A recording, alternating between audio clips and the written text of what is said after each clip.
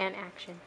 Hey folks, welcome to Orange County Sports Spine and Neuropathy Laser Center. Today we finished Dijon's laser treatment for his herniated disc in his neck and his low back.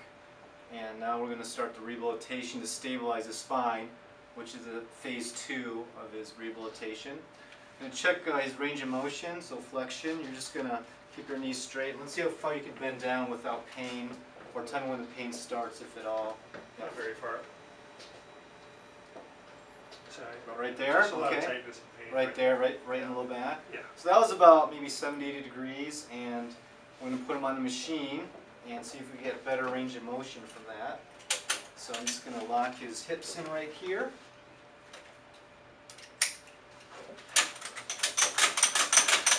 That way he can't escape.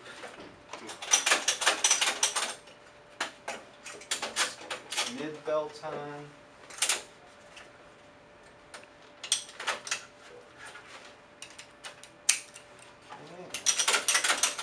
Open here. Tell me when it's tight, but not gut busting tight. That's pretty good.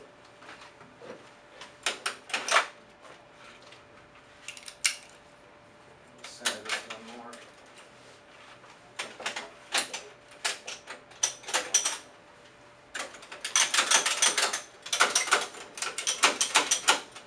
Snug? Okay, now this goes under your armpit right here. Okay, so what this ATM machine does, it's stabilizing his hip joint and lower spine so we can engage the part of the core musculature functionally. Because most core muscle strengthening is doing when you're on the floor, lying on your back. The problem with that is it's not very functional. Not many of us lie on the floor all day, so we're upright. So it makes sense. This is more functional. It's a closed kinetic chain activity, which means the feet, the nerve fibers in the feet, they're engaging with the floor, with the core, so it's more functional. Okay?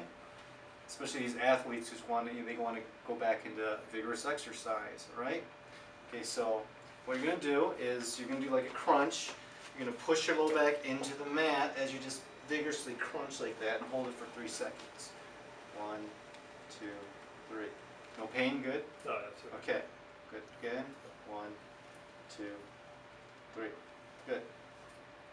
1, 2, 3. 1, 2, 3. 1, 2, 3. Take this more. Keep going. Keep on going. 1, 2, 3, 6. 1, 2, 3, 7. 1, 2, 3, 8. 1, 2, 3, that's 9. 1, 2, 3, that's 10. Okay, I'm going to take this off, and we're going to compare movements right there.